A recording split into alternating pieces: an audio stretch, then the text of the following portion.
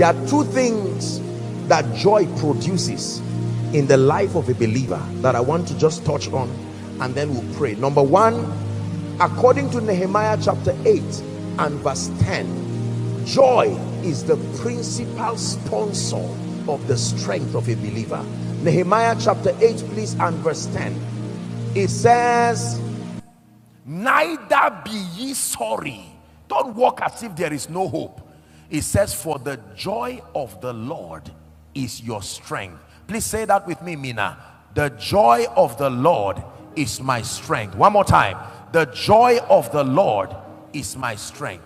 It says, neither be ye sorry. That means there is a way out of that tragedy. There is a way out of that situation.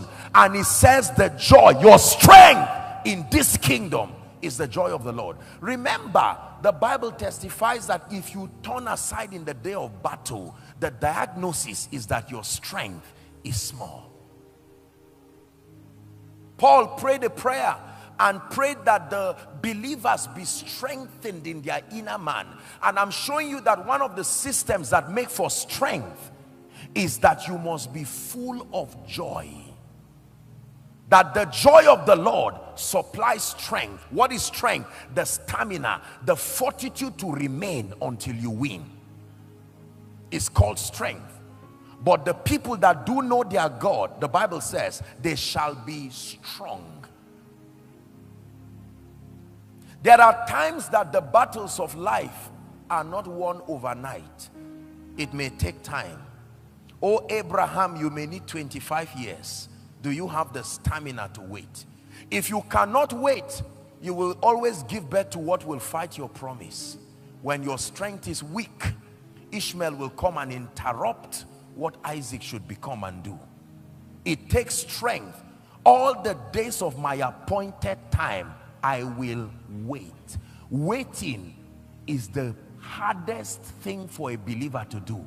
Not praying, not fasting, waiting.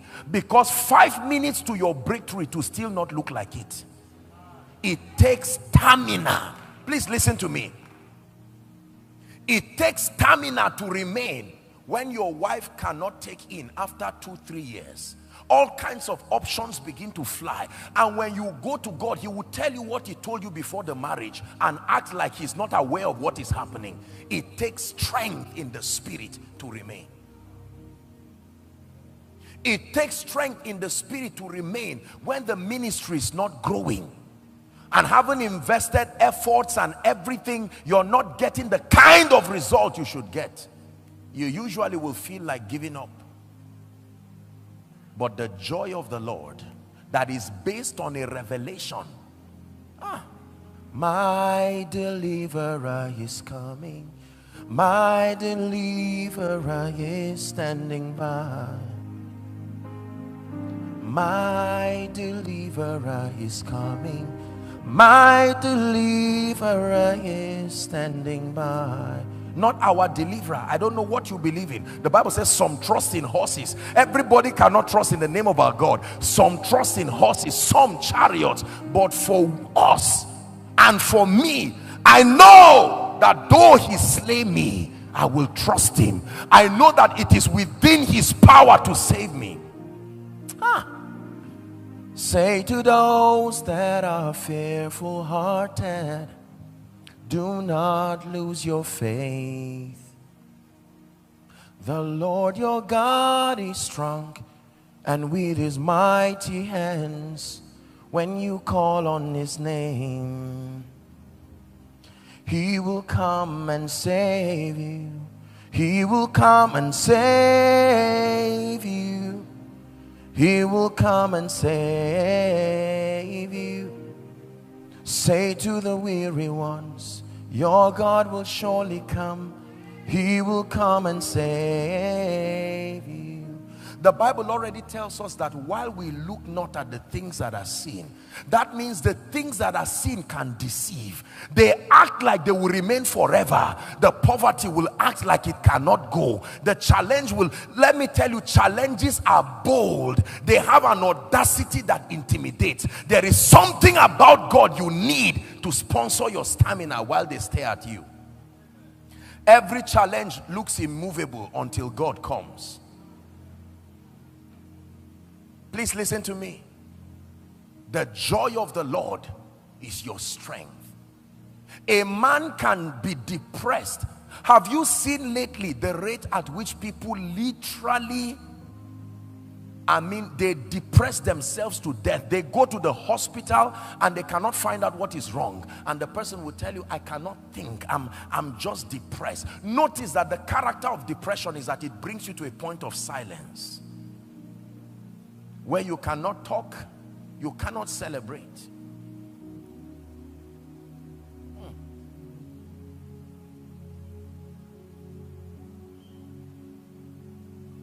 The joy of the Lord, bringing strength and vitality. Lord, I don't know how I'm going to come out of this situation, but I will rejoice in the God of my salvation. The Bible speaks about scripture and says all things that are written aforetime. Please look at me. It said that they are for our learning, so that we through the comfort of scripture might find hope. The meaning of that is that there are times in your life where you do not know and you are not sure whether or not God can show up over that issue. The Bible tells you to make reference to scripture and check. Has God showed up for someone like that? If he did it before, he can do it again. Same God back then, same God right now. If he did it before, he can do it again. Same God back then, same God right now. In the Bible, God lifted men. In the Bible, God delivered men. In the Bible, people slept as prisoners and woke up as prime ministers. In the Bible, women who were village girls within months became the wives of kings. In the Bible, farmers became prophets. In the Bible, prostitutes joined the lineage of Jesus. The Bible says that these are archives to encourage you to sponsor joy, so that if and when I do not know how my life is going and I cannot explain what is happening, I can check through scripture and say, I know God is faithful. Jehoshua, the God of my salvation, he will show up for me. And as bold as this challenge looks, I know that if I join to cry, listen, the moment there is weeping, God's power cannot come. It takes joy. Joy is a magnet. Listen to me. I know that it is human to cry, it is human to grieve, but it's a spirit that continues to drive breakthrough away from you. You must sustain an impartation that grants you the grace to smile through storms. You don't smile because things have changed. You smile and rejoice to change them.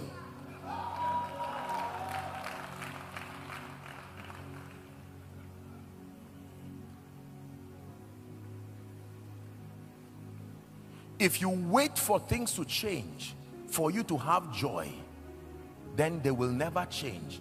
That's why it's called joy in the Holy Ghost. It is a possibility that comes from a dimension that is not normal for men to have. Please listen to what I tell you.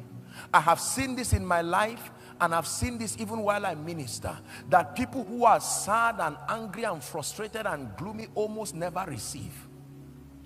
God has to find a way to prime their joy, and if it does not work, the anointing comes directly on them to laugh away space for God to come and bless them, because it seems as though their hearts are closed towards the things of God.